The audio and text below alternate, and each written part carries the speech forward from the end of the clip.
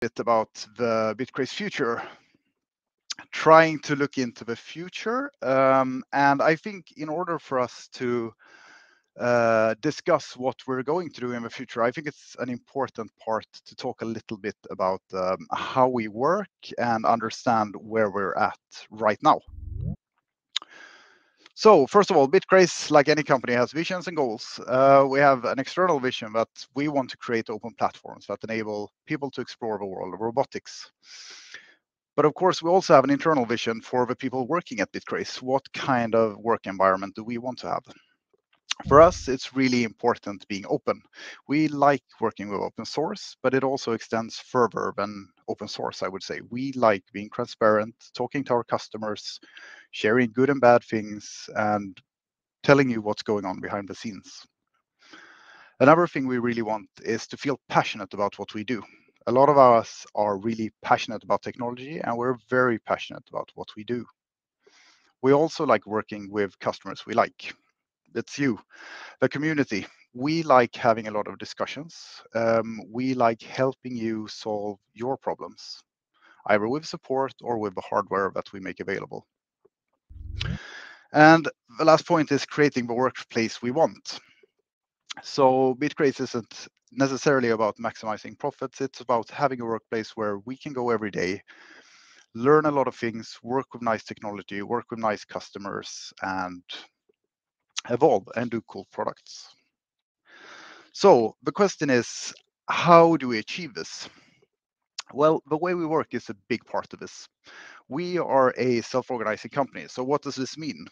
This means a lot of things. One of them is that there is no Bitcraze boss. There are no specific roles. All of the information is shared, and there's a lot of discussions going on. And we decide together what we want to do. We also work a lot with evolving the way we work. And we work this way because we believe this is the best way to be productive. It's also a really nice way to be productive. But we think this increases our productivity a lot. Another part, working like this means that we are very much the sum of our team members. Since we all decide together, whoever is in the team will affect what we're doing. We get to weigh in everyone, which gives us a really good consensus and decisions and a way to work. Another big part of how we work is our Fun Fridays. If you follow our blog, you've probably seen posts about Fun Fridays. For you that haven't, the Fun Fridays is the day we work on our own projects, whatever projects we want. And this means that you can work on stuff that you haven't agreed on with the rest of the team. So you have an idea, you really want to show other people that it's going to work, you want a chance to explore it. This is what you do on Fridays. And it turns out that these Fridays are really innovative. A lot of the ideas we have for products and a lot of products come from these Fun Fridays. I think more than half of the products we have originate from a Friday idea. We also work with goals. So we try to, whatever we decide to do, we try to kind of section down. So we have a 3-year goal, but we break down into 1-year goal. What do we need to do in 1 year to get to 3 years? 3 months, 3 weeks, and so on. So this might be why you sometimes hear us say things like, yeah, we can't do it this quarter. We'll try to see if we can do it next quarter. Or we can't do it this 3 weeks. We have to do it next week.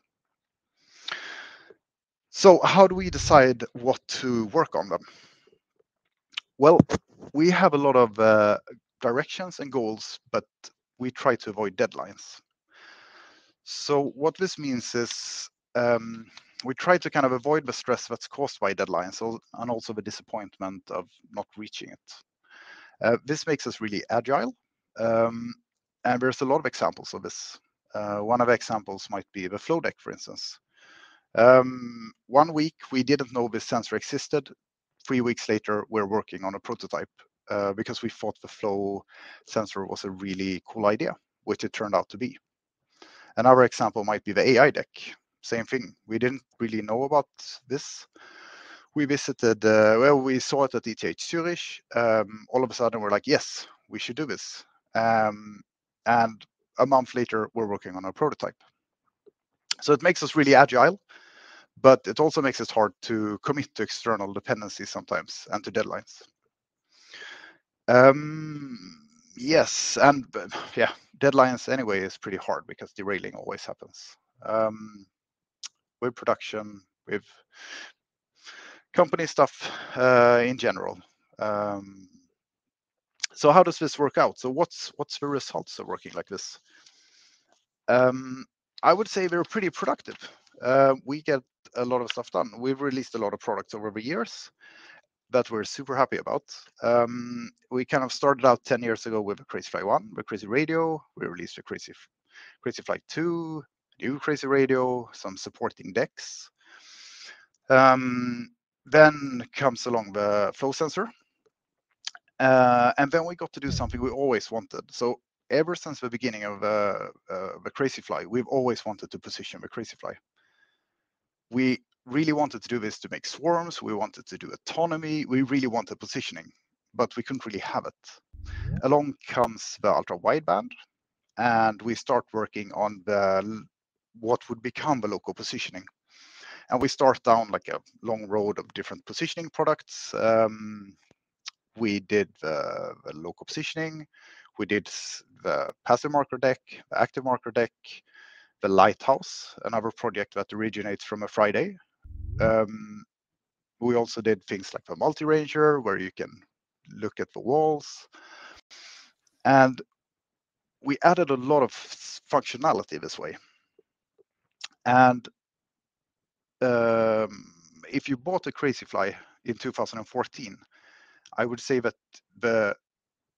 there has been a lot of progress since then. Back then, we were flying one Crazy Fly in our client with a joystick.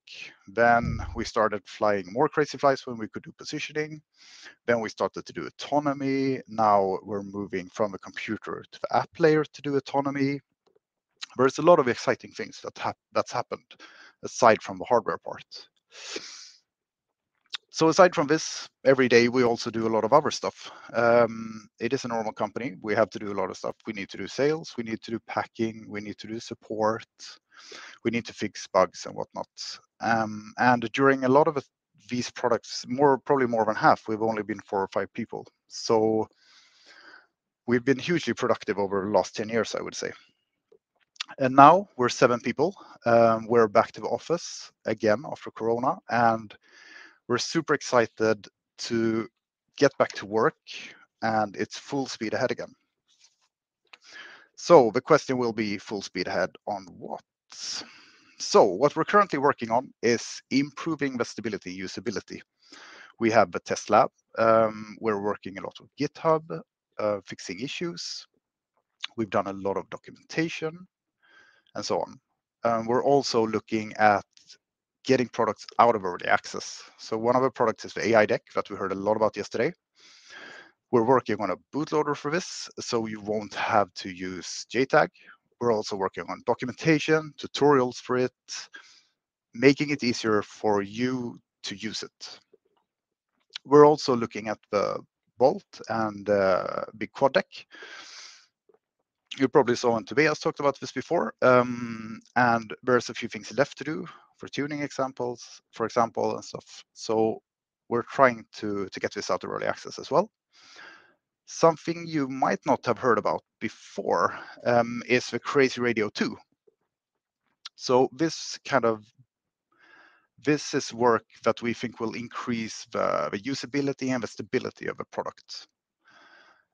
The radio communication is really fundamental, and we think that with a new Crazy Radio, you will be able to have a better user experience, but you'll also be able to develop more.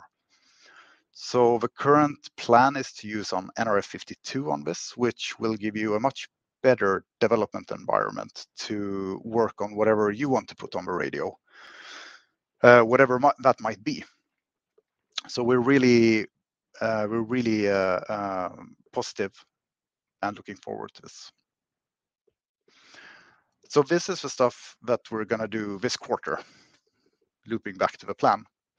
So what about next year and the coming years, maybe?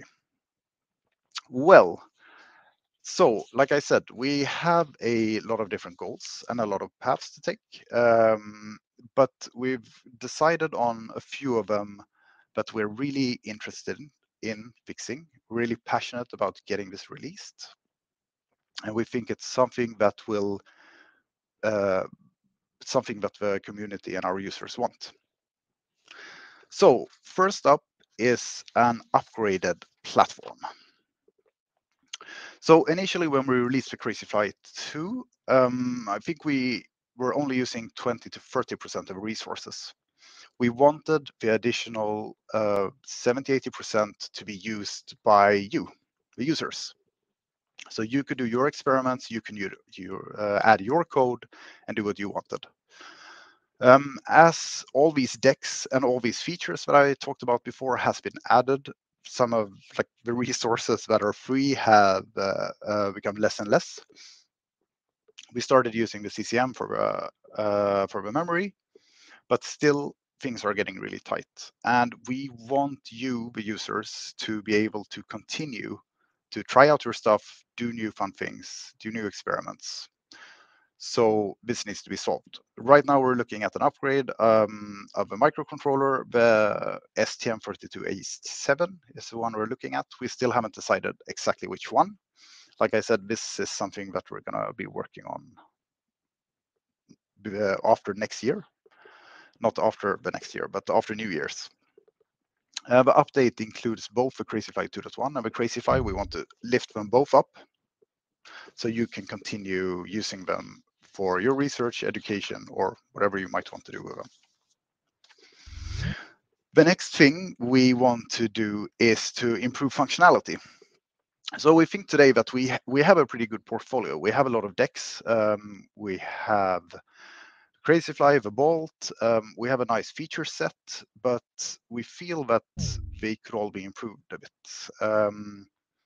To make it easier to use, to increase the usability, stability, and also completing some of the functionality. So part of the usability might be, like I talked about, the Crazy Flight 2.0. This will enable us to do new things and make it easier to use our system. Stability we talked about. Completely in functionality, an example of this might be something we talked about earlier during the BAM days, supporting more than 2 base stations for the lighthouse. It works really well, but it could be even better. And the list for completing functionality is long. There's a lot of stuff we could do here. So this is definitely something that we're passionate about working more with in the future to make things even better, easier to use, and more stable. We're also interested in widening our ecosystem. So we hear a lot of feedback that people want to fly with more payload, longer flight time, and also with other types of robots. Who doesn't want more robots? So you've probably seen our blog some of the prototypes. There's one picture here. We have one here. We see that one. Yes. So this is a brushless quad based on the Bolt. And this is something we're really passionate about getting out. Currently, we've done a lot of experiments you can read about on the blog with different batteries. But we're really interested in nailing down what exactly we want to do and to be able to make it available to the community. Something you haven't read about is a brushless Crazy Fly. Let's see here, I have one here that I can show. So this is the current Crazy Fly, this size, and this is a brushless version of it. So it has the same size, same expansion port, but it has brushless motors instead.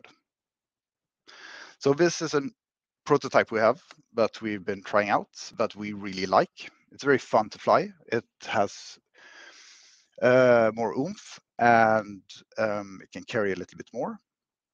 And this is something we're interested in exploring more and something that we would really love to make available to the community. It's not going to replace the old Crazy Fly. This is not in the plan. But you're probably going to read more about it later on. We're also interested in ground robots. this is something that we've been working on and off, but now we feel that it's really interesting to look at heterogeneous forms and bring the capabilities of a crazy fly to something that could be on the floor, for instance. So you could all fly like a crazy fly, a bolt version that's bigger, and something that would be on the ground. What exactly this will be, it's not defined yet, but it's something that we're really thinking about. So what else? Well, we really like working with the community. It's a lot of fun. There's a lot of interesting discussions. But we feel that sometimes we're not really sure where research is heading, and we're not really sure what kind of problems you want us to help solve. And I think this would help us knowing. I think it's also not always clear where we're heading. It's harder to maybe contribute your changes if you don't know our direction and you don't know what we're interested in. And during the BAM days, we've had a lot of discussions about this here at the office offline. We've discussed it also online with you. But I think one of the things we would like to do is to work more in the open somehow. What we've been trying now is to have work with GitHub, issues, pull requests, having discussions there. We really like what we've done during the BAM days, getting a chance to meet you and to have a lot of interesting discussions. One of the things we actually have been discussing yesterday and today a lot is a possibility of maybe meeting people once per month or once per quarter, just informally, having a few hours or an hour just to discuss what are you doing, what are we doing, what can we help you with, and where are we heading. We also, one of the things we've also discussed is talking more about our direction. What are we interested in doing, and where are we heading, and how might your research fit into this? And the last one is showing more prototypes. So, like I said, Fun Fridays, very innovative day, a lot of new stuff coming out, but some of it we never show. And it's hard to frame with because this is one person doing one thing, and it's not something that Bitcraze might be interested in releasing. But it would be really interesting to have some feedback really early in the process to hear what you think, to see if it's something that is interesting for you, or if we can change it in some way, or if it's not interesting for you. And that might change our direction a little bit and might make it something that we make available. Yes, and the last thing is more decks. One of our favorite features of a Crazy Fly is the expansion port. It's really hard to make a small quadcopter that carries a lot of stuff that's able to do everything to a reasonable flight time at a reasonable price. And we think that the expansion port has been a really, really nice feature of a Crazy Fly. As things have progressed, as new positioning system has become available, new sensors have become available, we can release new decks and you can add them to your existing Crazy Flies. You can test new things out, and the functionality of the product becomes better. So this is definitely something that's going to happen. We have prototypes and there's new sensors that's going to come out. Yes, and actually, like just last week, there was 2 new decks prototypes from a From Friday mounted that we're testing and playing around with. So I think that's it. I wanted to add with or end with one slide that says like we will continue to explore new technology and try to integrate it into the Crazy Fly ecosystem. For anyone that knows us, I think you have understood by now that we are very passionate about technology and we like trying out new things. And we're very passionate about bringing this new technology that we try to you, the users, in some way to solve your problems and to make the platform better for you. So this is what we're going to aim for. I think that's it for me. Now I hope that you have a little bit better view of where we're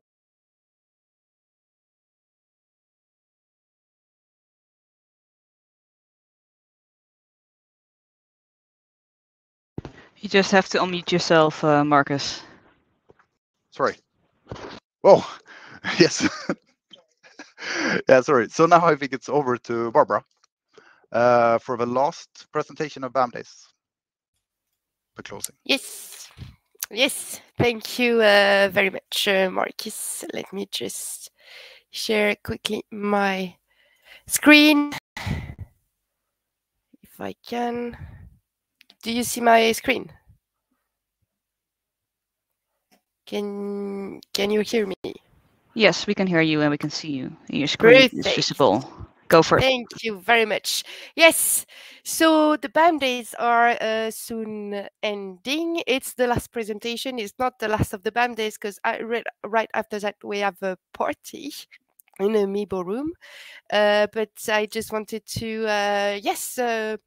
talk a little bit about what we experienced the last 3 days. So it was 3 days. We had 141 attendees. We watched in total 1,608 hours of content. So that's a lot. To give you a quick idea, that's the equivalent of 67 days. So that's a lot, and we're really happy that you were so many with us, sharing interest talks and interesting talks.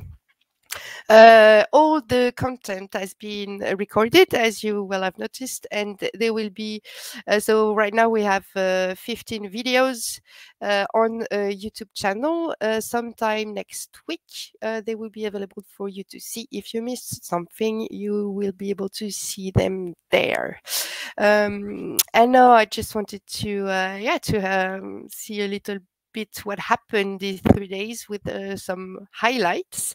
So the first day was all about a navigation system, and we began with Klaus Cuthbert from Augsburg that had a really interesting talk, and it was nice enough to wish a happy birthday to the whole Bitcraze, which we really appreciated.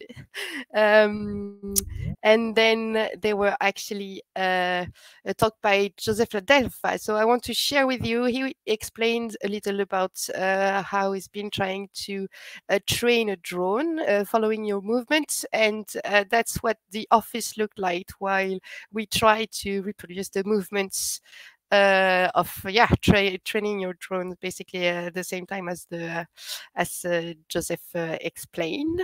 You can see all of us really focused and concentrating on our movements. That was really fun and interesting. And we are on the first day we had also Qualisys, and I made a nice demo where you can see a crazy fly following a small car there. I don't know if it's big enough for you to see the crazy fly. Yeah, so that's using a motion capture system on the on the car and the crazy fly. Yes, that's it for the first day. The second day, so we had a nice, it was all about AI tech. We had a talk from Francesco Pacci of Greenwave Technologies and Daniele Palossi from the Pulp platform that talked about autonomy. Arno did some workshops too about Rust and about the app layer and the lib. So he looks really proud of himself there because it was a really nice workshop. The second day was also dedicated to a little bit of, we had community Q&A. We had some really nice talks in the Mibo rooms. That's us literally at a round table. So we're really happy with all the feedback we had during those this day particularly, but even the 3 days just talking to you and everyone was really really nice and appreciated. We got to learn a lot of things.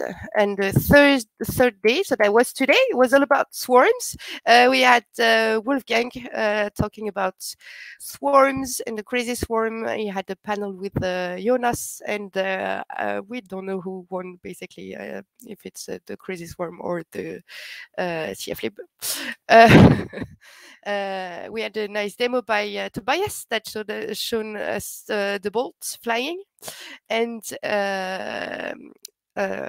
Guido de Kroon and Bart Isadov talked about swarm of autonomous drones. It was quite a heavy demo day because we had Jonas swarm you can see flying here. The setup was like that, and it was a really nice demo with 7 crazy flies flying in it. And we had also Christopher demo with yes, this one distributed consensus fully autonomous crazy fly demo. So that was a really full pack day. I hope you enjoyed it as much as we did. I wanted as the last words before parting. Oh yeah, didn't we forget about something? We had a quiz actually on the first day. There was 2 sessions on the first day in the afternoon and on the second day in the morning. And the winner would be able to win a golden crazy fly as pictured here. So it's time now to announce the winner. And it's actually, if you can, I will show you the leaderboard.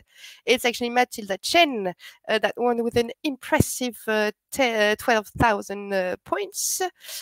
So we will contact you, Matilda, if you're here and listening. I don't know, but we will contact her to give you your golden crazy fly. Congratulations.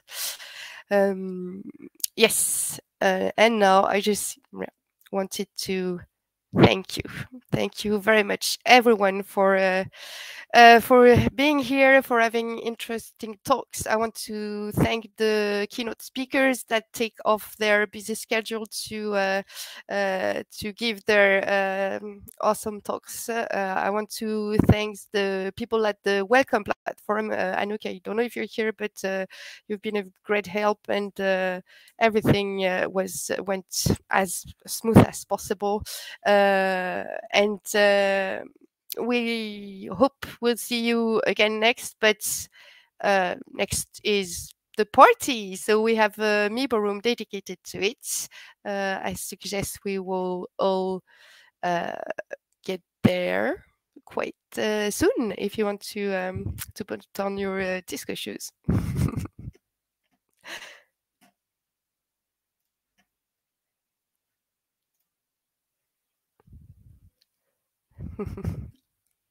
Bye, everyone.